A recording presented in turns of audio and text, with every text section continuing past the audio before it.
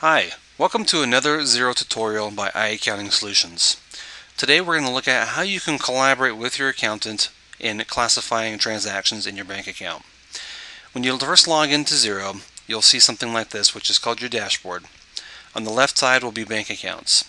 Any bank accounts that have downloaded transactions that have not been categorized yet will have this blue button. To access those transactions, click on this blue button.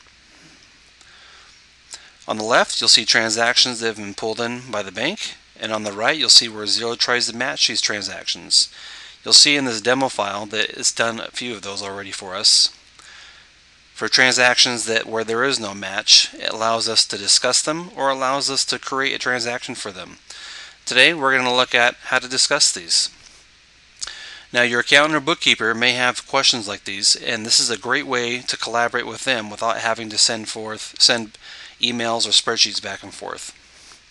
To discuss an item, all you have to do is input data in this Discuss tab.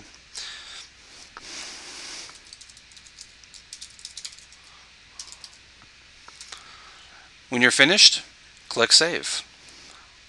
Your accountant may leave notes for you here.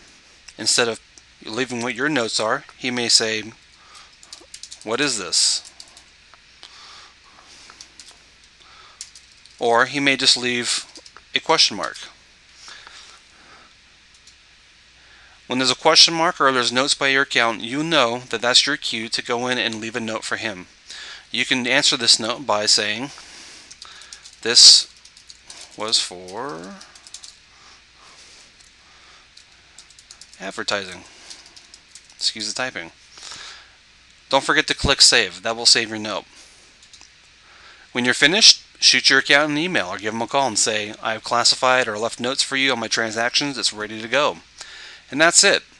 Xero is excellent at online collaboration. This is just another way that Xero shines and makes your life easier and makes your accounting and running your business snappy, quick, and easy. If you have any questions, give us a call, shoot us an email. We'd be happy to answer them. Talk to you soon. Bye-bye.